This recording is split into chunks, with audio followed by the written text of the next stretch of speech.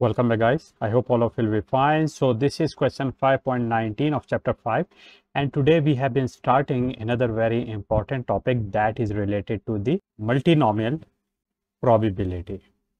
Okay, let us first go through the statement of this question. As a student drives to school, he encounters a traffic signal. This traffic signal stays green for 35 seconds, yellow for 5 seconds, and red for 60 seconds.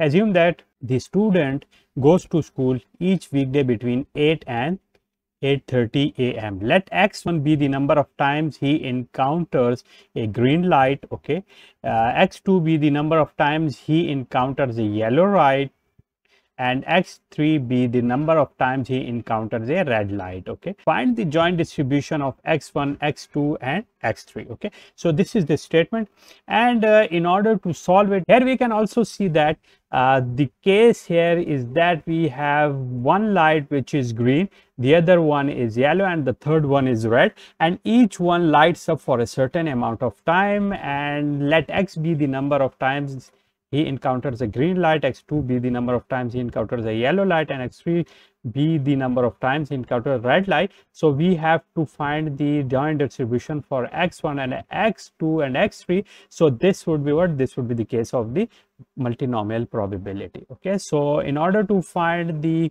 P1, what do we have to do? In order to find P2, in order to find P3, what do we have to do? P1 is the probability of the which light. This will be the first one, which is 35. So 35 is here, P2 is 5, and for P3 I have to write here 60.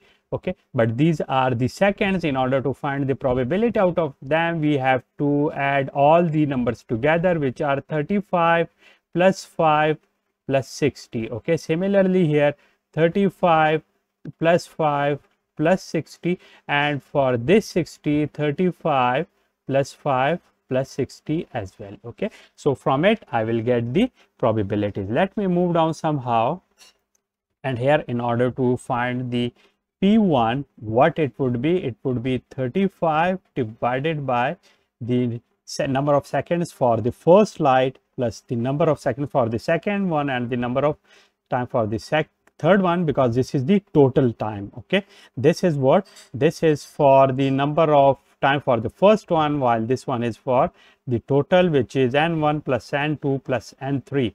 Similarly for P2, I have to write what here? It will be 5 divided by 35 plus 5 plus 60, which would be n2 divided by n1 plus n2 plus n3.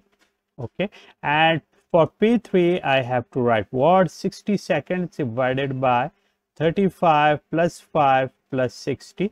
So it would be the n3 divided by n1 plus n2 plus n3. Okay, and finding them out, it will be 0.35, it will be 0.05, and it would be what? It would be 0.6. Okay, adding them all together, we will see that when we will add them together, so P1 plus P2 plus P3, this will be equal to 1. Okay, now taking these values and putting them all in this formula, because this is the multinomial probability and we don't know the number of times that green lights up, the yellow lights up, and red lights up. So taking them generally, and for taking them generally, let me take the number of time the green one lights up is equal to x1, and this is the small x1.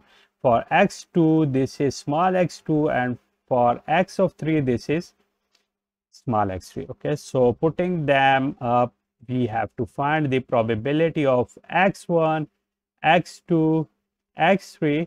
It will be what? It will be the n factorial divided by the x1 factorial, x2 factorial, x3 factorial, and their probabilities, which will be P1 x1, P2 raised to power x2, and P3 raised to power x3. Okay, so let me write their values. Here we have to note down that this is the multiplication all over, and n is equal to x1 plus x2 plus x3. Okay, let me write their value. So n is unknown, x1 factorial, x2 factorial, x3 factorial, and the probabilities are already known. So it would be 0.35 raised to power x1 multiplied by 0.05 raised to power x2, and the last one is 0.6 raised to power x3. So this would be what? This would be probability of x1,